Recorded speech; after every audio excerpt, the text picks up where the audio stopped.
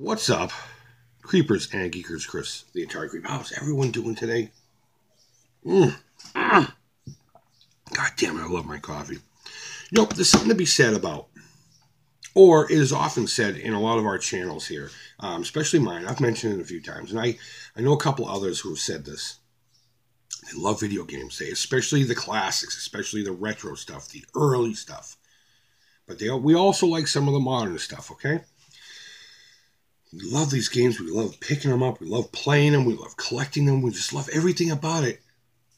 But we may just suck at them. You know what I mean? There are some people who, doesn't matter how many times they play a specific game, they're just not going to be good at it. I don't fall in that exact category, but I'm definitely not that person that has that perfect alignment of stars. You know, the relationship between the eyes, the controller, and the hands, going into the console, to the TV, back to the eyes and the brain, and that cycle continuing. That doesn't matter what they pick up. They can master most things when it comes to video games, and they have a skill, unlike me. Whether the game has good controls or the game has bad controls. Now, all of this said, I may not be the greatest at games, and I'm talking about games across the entire spectrum, but I still play them and I still enjoy them, even if they have horrible controls. Now, I'm obviously not going to get as far because I don't have that thing in a game that has shitty controls. But even in a game that has great controls, it may take me a little bit longer. But I have played a whole bunch of them, obviously, and I have beaten a good number of them. So it's not that I can't play them. I just don't have that natural thing, but I still enjoy them. The other day, I got a package from Mr. Paku Paku, and within that package was a copy of Star Fox 64 3D for my 3DS, which I have right over there at the table. I remember playing it on the N64 periodically. I did own it when I had an N64. I don't have an N64 now. I have this weird history with the N64. To me, it's weird. Maybe to others, it's not. After talking to Mr. Canadian Zangief, him and I are kind of like right there, at the same level when it comes to the N64. Seems like we have the similar history with it. But if you've been on my channel long enough, you know the N64 has been one of those hit and miss things with me. I dedicated 2 whole videos to it if you want to search it out, my history with the N64. And I just keep trying to give it its justice. And each time it keeps failing. It's guilty to me. You know what I mean? I can't stand it. But I do remember having fun playing Star Fox. I don't remember being very good at it. That's okay. So when the package arrived, I promptly put it into my 3DS because sometimes I forget, you know. I'll put it on the shelf, and then like a month later, I'll be like, oh, that's right, I did get that game. So I put it in my 3DS, which I pick up often. Yesterday, there was a birthday party for the girls. I mean, the shit's still here. And while the girls were doing their thing, and all the cake and everything was done, and I could sit down, I grabbed my 3DS and started playing it. I went through training mode. I learned something about myself. I learned that I suck at Star Fox 64. I must have played training mode. Got an hour, and I just could not get the ship to fucking do what I wanted it to do. And I'm thinking to myself, am I just getting old? Because I still play games all the time, so it's not like I'm trying to brush up on these skills. And then I realized it was the thumbstick thing. It was the way you control digital versus analog. And that's why I don't play modern games, because of the double analog sticks. There's just something about it that my brain, eyes, hands, controller, TV, and that cycle just does no compute. So here I am playing my older games. I mean, come on. I started with this. I started with a single stick and a single button, okay? Then moved on to game pads. But that was just horrible. I could not get this thing. I'm going to keep trying. I don't give up either, because it is a fun game. It's a dual barrel roll. Great shit. Love it. Fun stuff. But I'm horrible at it. That's all I'm going to say about that. So let's rewind here a little bit. I did that video on the new Intellivision system that's coming out. And I said in there I wasn't able to watch the live presentation from the folks at Intellivision Entertainment. But I was able to watch it the day after. And I listened to what Tommy and his buddy had to say quite a bit. And I really did enjoy everything they said. And if what he's talking about comes to fruition, I think he could do somewhat well. I I think this might be the one that finally does it. I guess the train that, or the engine that could kind of deal. But one of the things he said, and it came more to light after my experience with Star Fox 64, is he was talking, and I'm going to be paraphrasing, I can't really quote 100% here, but he was talking about back in the day when he had the Intellivision, and his family would set aside time for like game board night and video game night and all that, and they would all get together, and him, his dad, his brother, and his sister, or whoever, they would sit together and they would play a game. And they were talking about how, even though some of the games back then were tough, and there's an expression, they're easy to pick up but impossible to master. Everybody was on a level playing field when it came to playing these video games. The controls were simple enough, you could pick them up and hold them. And, you'd play a game like, say, baseball. You mentioned sports games a few times, One day you'd win, next day your brother would win, or next day your father would win, or whoever you were playing. It was always a level playing field every time you picked it up. Now, there's a lot of truth to it. There's some, obviously there are going to be people that have that cycle, that thing I was talking about earlier, that are just better at it. But for the most part, even if you hadn't played the game, once it was real simple to hand a controller to somebody and say, look, this is how you play it. These are what you need to accomplish. Go. And everyone went. And the person may have taken a little bit to get used to what was going on, but for the most part, everyone could do it. Really, seriously. And in talking about that, he came up with a very interesting point.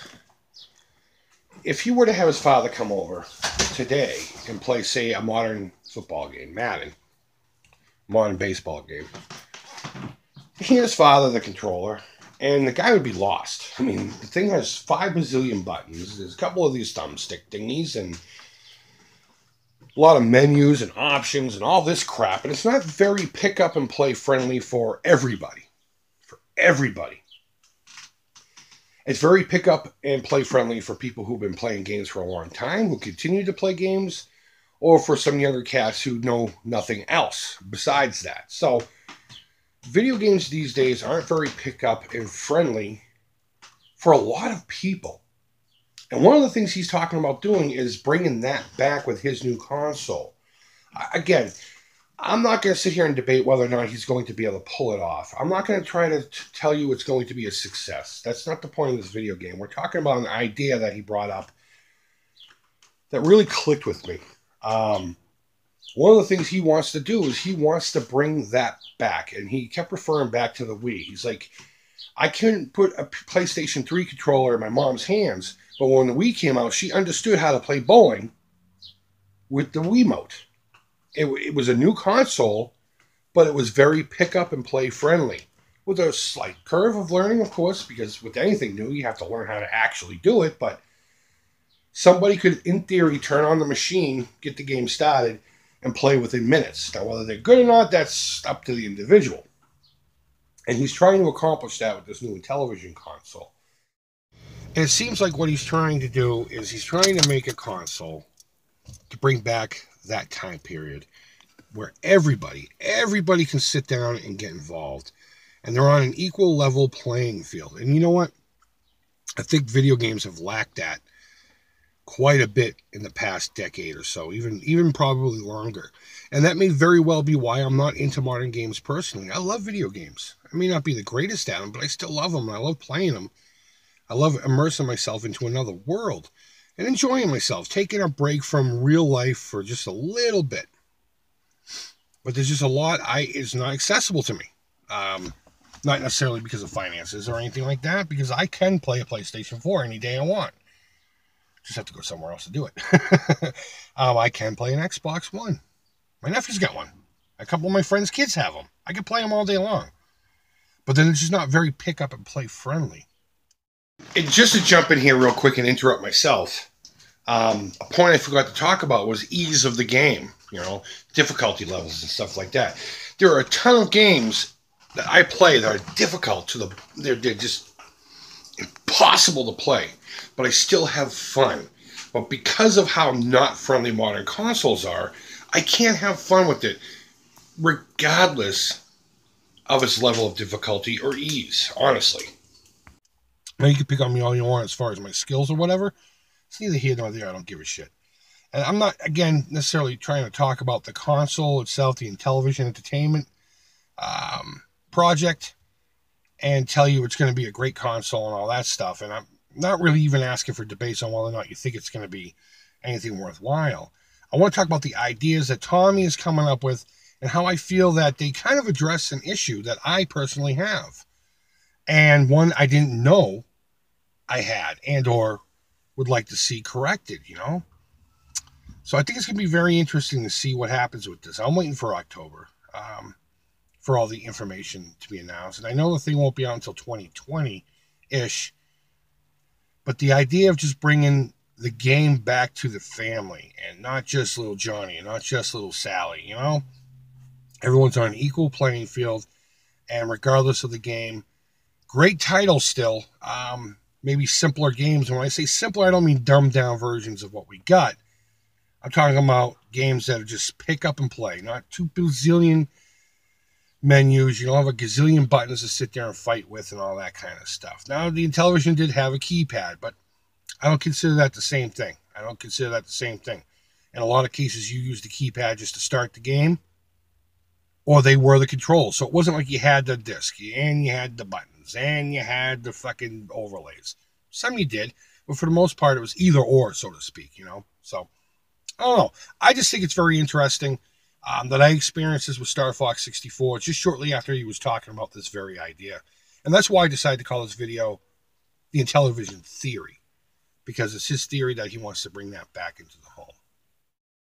So guys, in closing, I know there's going to be exceptions to this rule. I know there's going to be some of you that have folks that have been able to adapt to the modern stuff. That's fine. Not necessarily looking to hear about any of that, because I know the exceptions exist. I know they do. They have to.